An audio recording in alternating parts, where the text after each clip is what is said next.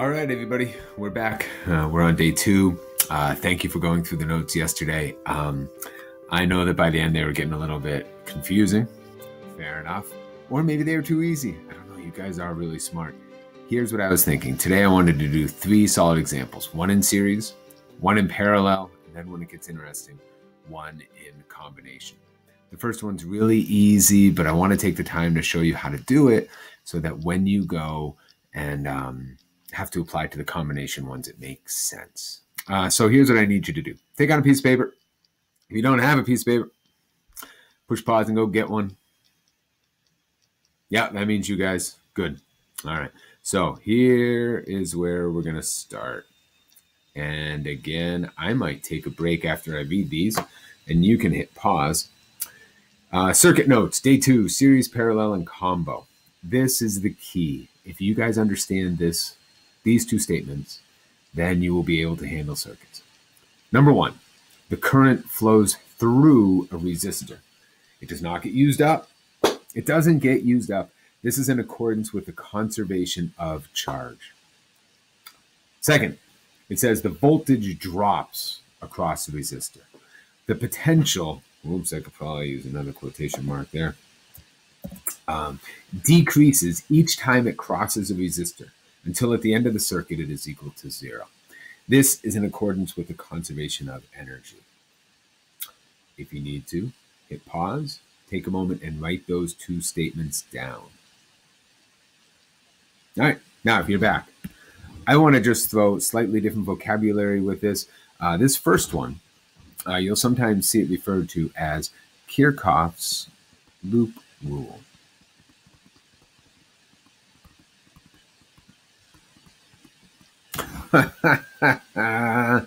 No, it's not. It's known as Kirchhoff's junction rule. Geez, I hope you don't fast forward too much of this. And basically it says that the current into any junction is equal to the current out of any junction. Essentially, the conservation of charge has to be true. The second one is known as Kirchhoff's, and I wish Joel was here to pronounce it for us in Russian, but Kirchhoff's loop rule, which says that the sum of the volts around any loop is equal to 0. So with that, I just wanted to throw that vocabulary, and we use that more next year in AP2. But here it goes. So we're going to start with a very simple circuit. I think it will take about 1 page. It did when I wrote it out, and we'll see how it goes. Do not just skip ahead to the answer. You know that. So we're going to start with 2 resistors that are in parallel.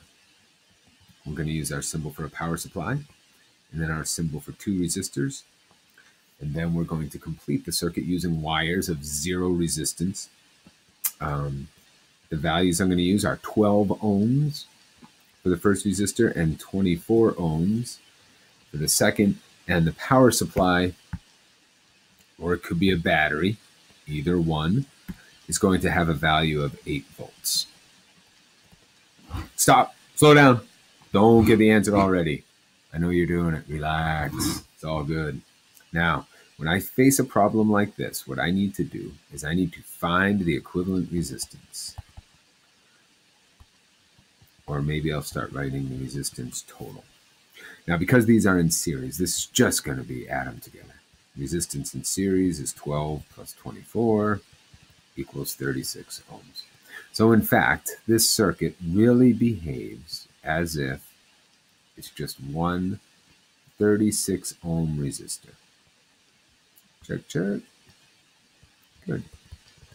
Now you'll notice the numbers came out easy.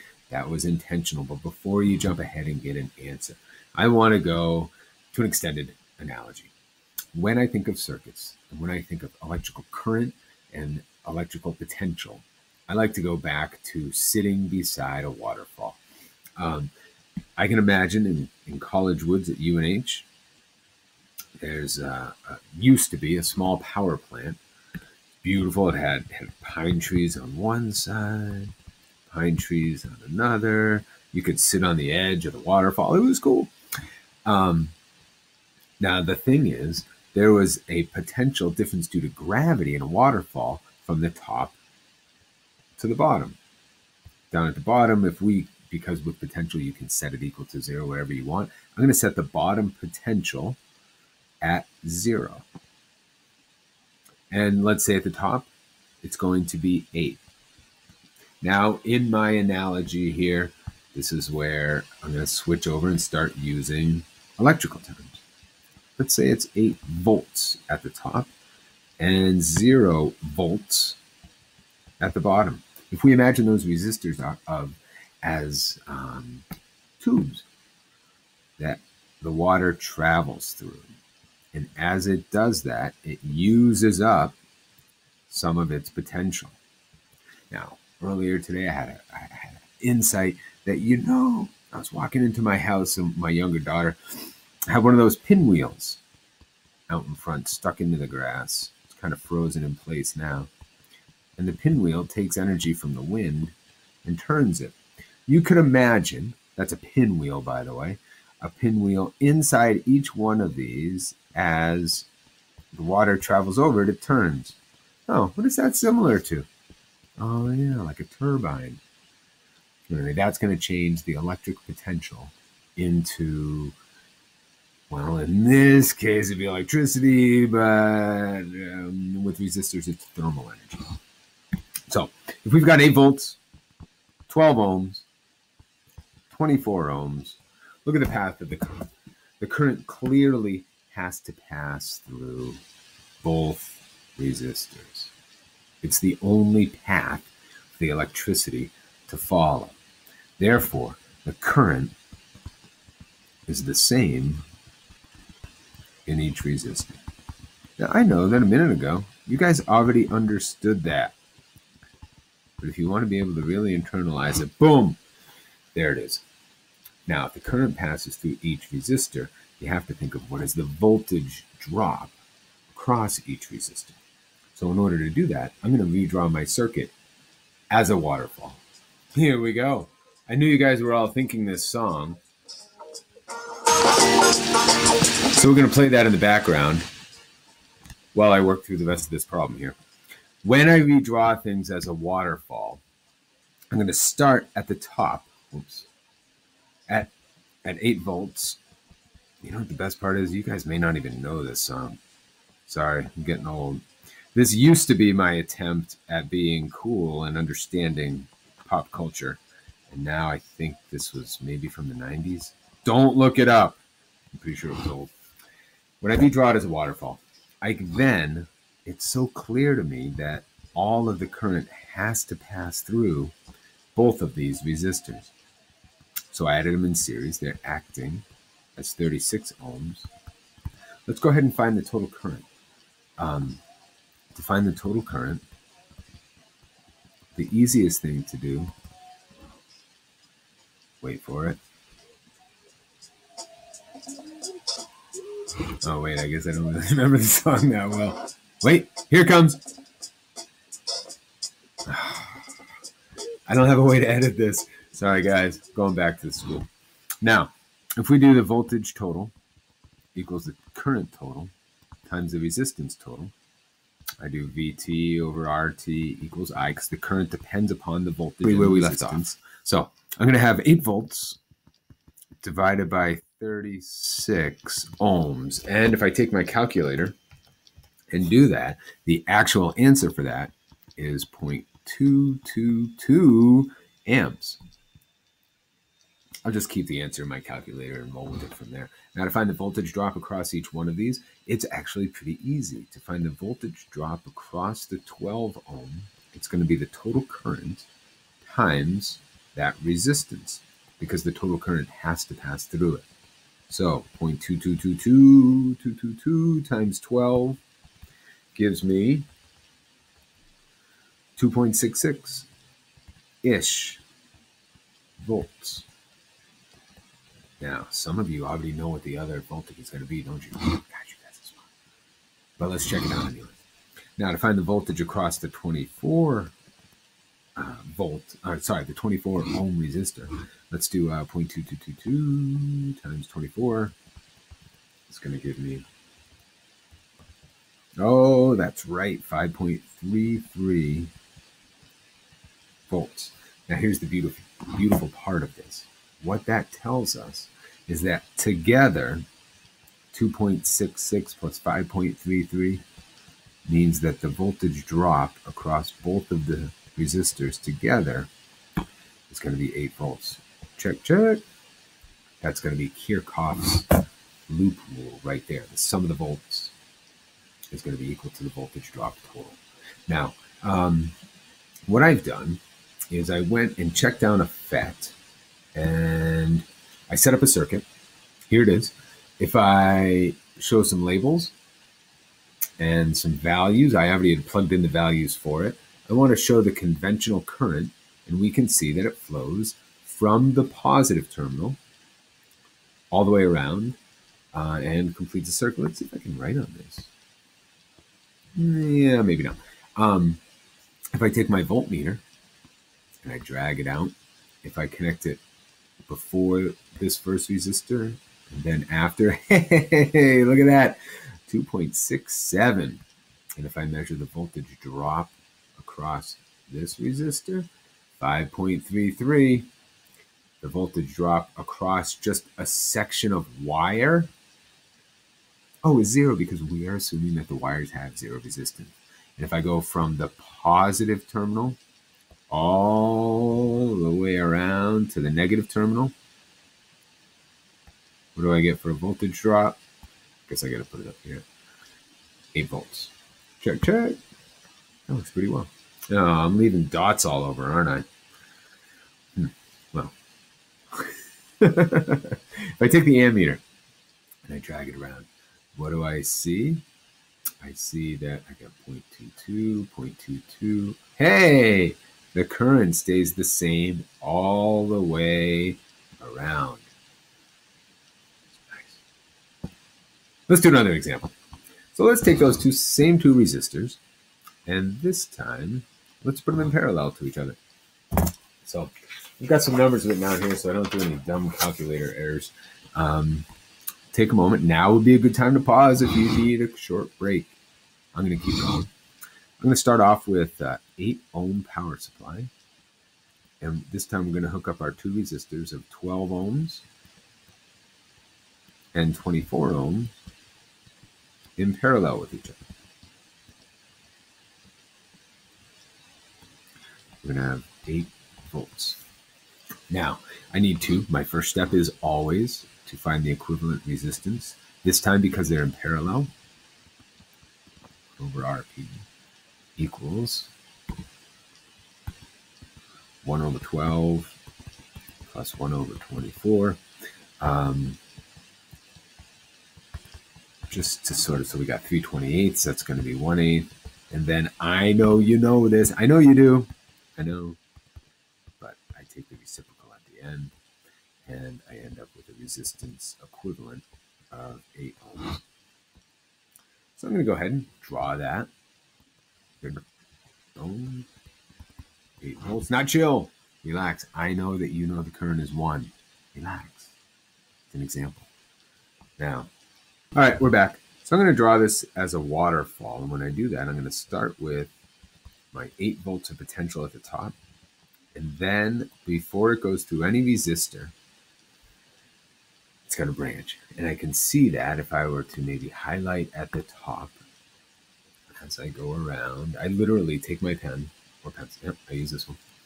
And I literally drag it around the circuit, and then it branches. I'm going to show that branch down below my waterfall. Then there's 2 paths that the electricity could pass through. It could either pass through the 12 ohm resistor, or it could pass through the 24 ohm resistor. Now, as I go, current's going to flow. It's not going to flow back up this way. Nope, that's not the way it goes. The potential difference is going to cause the electricity to flow this way. 0. When it goes through the 24 ohm resistor, it's not going to swim back up. It's not salmon. It's not swimming back upstream. It's going to go down to the bottom. So if I go back to my waterfall here, boom, boom, boom, salmon. I hadn't used that before. If If I draw the equivalent resistance or the equivalent waterfall, I'm going to be looking at 8 ohms and down to 0. Now, this is the part that I think is really important to understand. Now, the total current we can find very simply. The voltage total equals the current total times the resistance total. Total voltage is 8 volts. Total resistance is 8 ohms. So the current, which I know you already knew, is going to be 1 amp. That means 1 amp is going to flow through the circuit. But here's the kicker. When we look at it this way, 1 amp goes into the branch, but then it splits. I'll call this one I1 and this one I2. Obviously, we can't have 1 amp through each one of those branches. What that would mean is that current suddenly was created. That doesn't happen. You got to use conservation of charge. So it is going to split. So how the heck do you solve it? You don't know the current, but you do know the voltage drop. If you were to think about the path of some of this current, some of it is going to come down and follow this path to ground. Other parts of the current are going to come down and split and follow this path down to the ground or down to 0 volts. So, what do I see? I see that the voltage drop across one of these has to be 8 volts. It's the total for the entire circuit.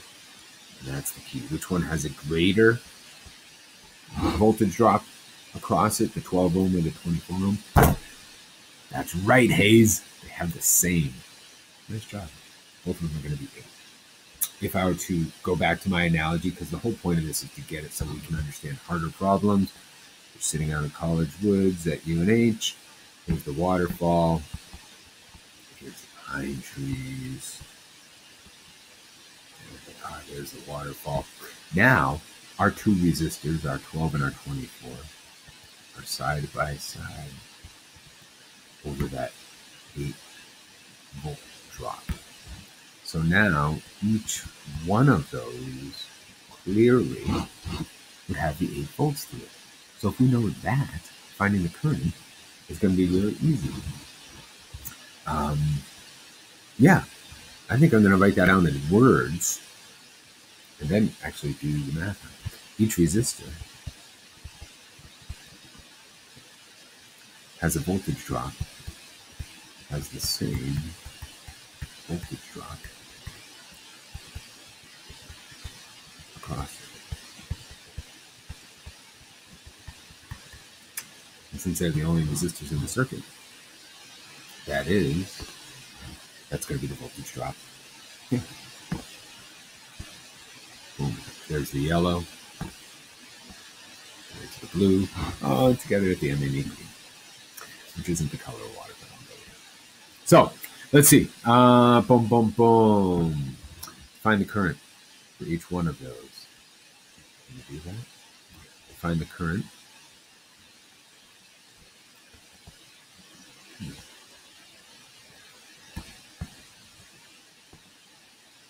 There we go. Find the current. V equals IR. If they each have a voltage of 8, 8 divided by 12 is going to give me the current through that one, or 0.667 amps. Find the current through the other resistor. I'm going to have 8 divided by 24. It's going to be 0.333 amps. Ding, ding, ding, ding, ding. And if you look at it, those 2 currents, what do they add up to? 1. And that current actually splits. And 0.67 flows through the 12 ohm, and the 0.33 travels through the 24 ohm. Now, I just want to point out, even though I know it's obvious, You've heard the statement since you were a little kid, electricity flows through the path of least resistance. That is true. So more electricity or more current flows through the 12 ohm resistor, but not all of it. Once that current is flowing, some of it, it's still easier for some of it to go through the 24 ohm. The point is this: more current flows through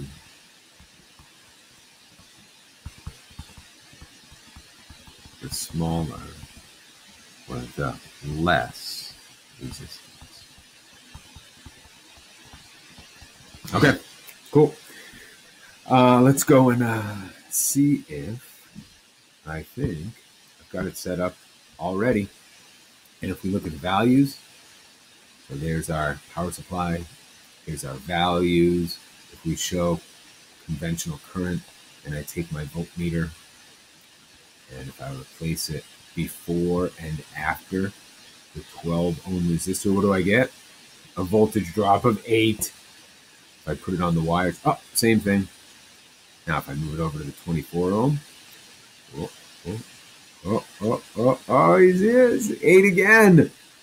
So the voltage is the same across each one of those. If I take the current or my ammeter and I measure it right here, total current flowing out is going to be, I can just set that back to 1 amp, but watch, 1 amp, 1 amp, 1 amp, 1 amp, 1 amp, 1 amp. There it changes. Now it's 0.67, 0.33. That was the fork in the road. After this 24 ohm resistor, it's still 0.33, still 0.333. And then it adds together. The streams combine. Go back over. I think you guys totally get that. I'm going to hit pause. We got one more of these. And then you're through with your Thursday. How do I pause it again? All right, part 3. Who would have known it would take that long to get through 2 problems? If you're fast forwarding at points, I kind of understand. On this one, I'm going to ask that you don't. If you get this, you've got it. And then we're golden. So while I'm talking here, I'm assuming you guys are writing down this circuit. I think the numbers are going to work nicely. Knock on wood, we've got a 12-volt power supply. And this time we have a circuit where it all passes through a 4 ohm resistor first. Then we have a 3 and a 6 ohm that are in parallel with each other. So my first step, as always, is to find the equivalent resistance. Now, once I get to circuits that are a little bit trickier like this, I think it works better is if I go straight to my waterfall. Can you guys hear it right now? You can chase waterfalls. It's okay. So if I start at 12 volts, and what I do is I literally, with my pen, I wish if I was in front of the class, I'd be holding a whole set of markers stuck together. And I would say, starting here, you trace the path and look, it all has to go through the 4 ohm resistor. So starting at 12, it's going to all go through the 4 ohm resistor. And then there's a branch. And some of it goes through this 3 and some of it goes through the 6. So I go back. Now it doesn't matter that the 3 looks like it's before. It's not. It's not before the 6 in any sense of it. It is its own branch. And if I had drawn them on the opposite side, they would behave exactly the same. I know why you're thinking it. The 3 does not come before the 6. And then it gets down to 0. You got it? So now, can we find the equivalent of that? Of course we can. The 3 and the 6 are in parallel. So I'm going to do this in steps. So 1 over resistance in parallel, 1 over 3 plus 1 over 6. Even I can do that, I think. 2, 6 plus 1, 6 is 3, 6. Oh, yeah, and then don't forget. And I end up with the resistance of the parallel part of the circuit as 2 ohms.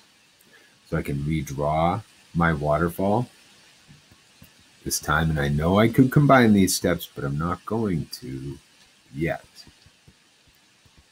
I've got 4 ohms, 2 ohms, 12 volts, 0 volts, and I know you've already started to redraw this equivalent circuit with 6 ohms of resistance. Check. Now, oh, look at those numbers. It's like somebody thought of them ahead of time for once. If I look, what would the current be, the total current of the circuit? Yeah, that's right. V equals IR. I can find that easily. You know what? For space, I'm going to go up here. I'm going to find the total current. To find the total current, I can use the total voltage drop equals the total current times the total resistance. So 12 divided by 6 means that my total current is going to be 2 amps. Now here it is. Yeah, I'm going to wave my hands if you're fast forwarding. Okay, this is the point. 2 amps is the total current that flows through the circuit. That means when I go to my waterfall right here, 2 amps has to flow through the first resistor. It has to. Like, how else is it going to go through the circuit? So if we have 2 amps flowing through that 4 ohm resistor, what is the voltage drop going to be across the 4 ohm resistor? It's actually not very hard. So I'm going to ask the question, what is the voltage drop across the 4 ohm resistor? Well, the voltage drop is going to be the current through it times the resistance, or I know you guys can do the math. Nice job. It's 6, right? No, wait. Just kidding. 2 times 4 is going to give us 8 volts. What that means is that from here to here, the voltage dropped 8 volts. Now, clearly the current splits. And I'm going to have I1 and I2. How does it split? Well, it depends on what the resistances are. Now, when I look at that 2 amps, if 8 volts drops, see, this is where I wish I was in front of the board. If 8 volts drops, 8 volt drops through the first resistor, how much is left? If 8 drops here, then there's only going to be 4 volts left. If we look at this side of the circuit, it drops from 12, it drops down 8, leaving us 4 volts for this resistor. If I look at current that traveled on the other side, it dropped down from 12, it dropped 8, leaving 4 volts on this side. They're going to have equivalent voltages. Now, to find the currents for those, let's check it out. So to find the current through the 3 ohm resistor, I guess that doesn't need a question mark, does it?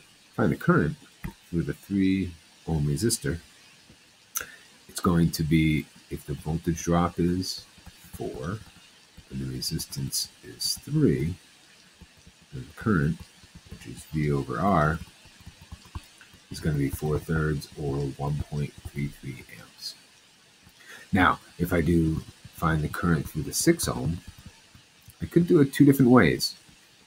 I could use that the current is going to be the same 4 volt drop over 6 and give me 0.67 amps. Or I could have said the total current in the circuit will be equal to I1 plus I2. And the total current, we already found that to be 2 amps. We found I1 to be 1.33. Therefore, I2 is going to be 0.67 amps. Ding, ding, ding. Isn't that nice? Like, it works.